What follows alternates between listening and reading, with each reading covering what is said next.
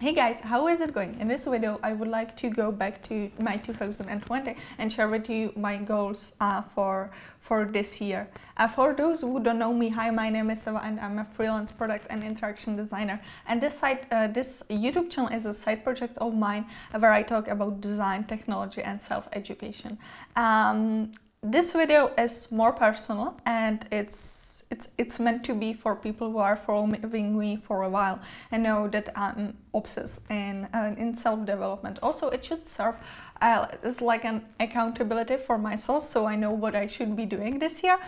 And yeah, if you are interested what I'm going to do this year, please continue watching. Let's jump into the video.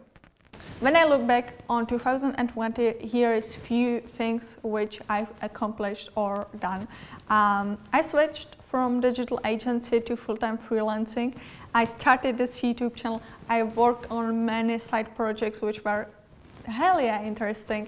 I read a lot of books and I stayed home thanks to this mystical illness, and you know we can't tell the name of the mystical illness, so YouTube algorithm, you know, so the mystical illness it is. And yeah, so that means that I was home most of the time, and I think I was only at one event this year, which is crazy, right? So switching from agency to freelance was kind of hard, and like eventually I didn't want to stay freelance for the entire year, but you know, I went with the flow and I had more freelance opportunities than I had in some companies. Also, the companies wasn't hiring for a full-time position that much this year, so I feel like, you know, it had many reasons, but still startups were you know, still people were starting startups, so I had more freelance opportunities. And I feel like one of the things which I want to work more next year, but I was also working on it this year, are soft skills, sales skills, presenting yourself and all of that stuff. So I ordered a bunch of sales books from Amazon and I will, you know, work on it, test it out. Probably I will share with you my tips and tricks once I learn it in like a half a year, or we will see. Working directly with companies also gave me a better financial situation, so I was able to start to invest in real estate, ETFs and stocks. I will probably film a video about it in the future, but it was a shock for me going from, you know, your paycheck to paycheck. I wasn't living paycheck to paycheck, but basically from like a regular income to this one month and this the other month. It's not that it's not how it is like at the moment, but I was fortunate enough to not work for like 5 weeks from this year, maybe 6 weeks from this year, which is a lot. Like that's definitely more than your standard vacation. So I had to kind of plan ahead.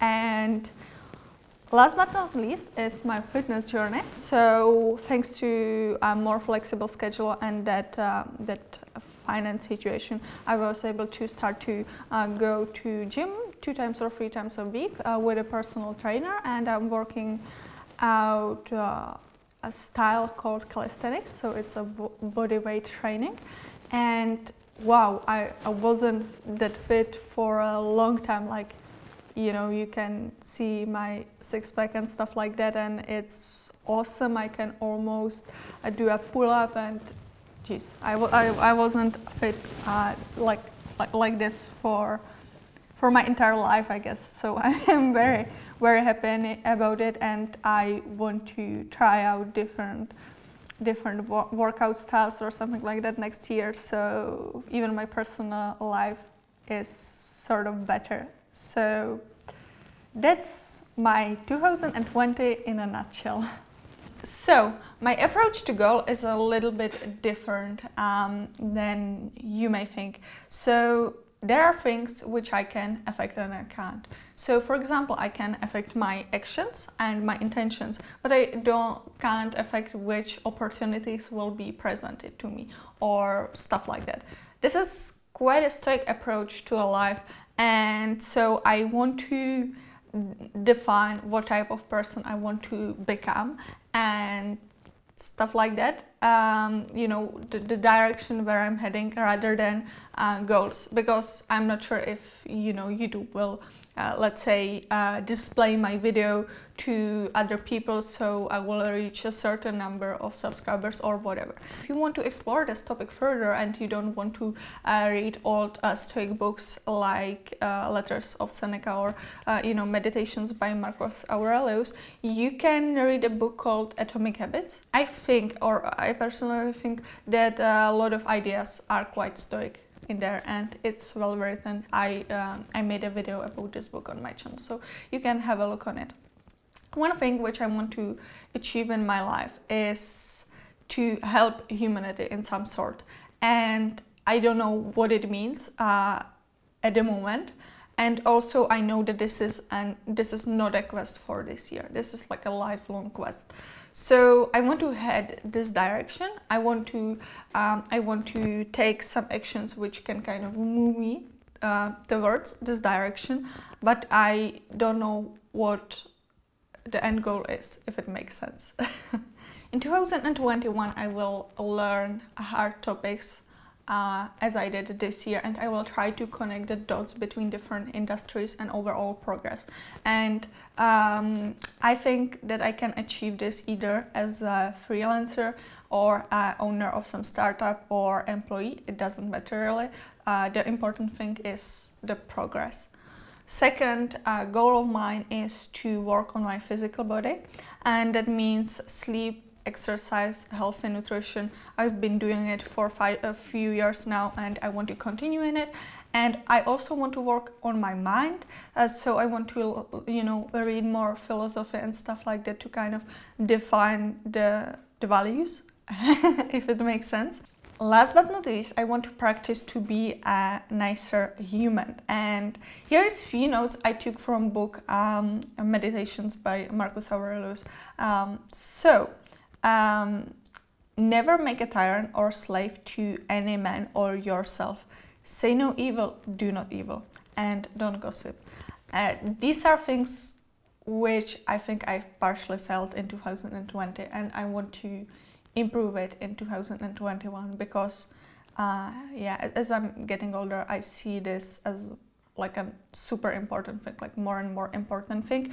So I'm not saying that I will be, you know, I will be the person who can't stand for herself and be, you know, nice and do favorites everyone. That's, you know, stands up in that first sentence which I mentioned. But I kind of want to be generally nicer but still stronger, if it makes sense. It's kind of hard to define it in few sentences in one YouTube video, but yeah, these are currently the ideas what I want to achieve this year. So yeah guys, I hope this video gave you some ideas, and if you don't understand all of the ideas, it's not a problem at all. One of my friends, which I highly respect, told me similar ideas 2 years ago, and at the time I was on totally different place. I was working in a digital agency. I was very glad that I was fortunate enough to get there, because I was fresh out of high school and stuff like that.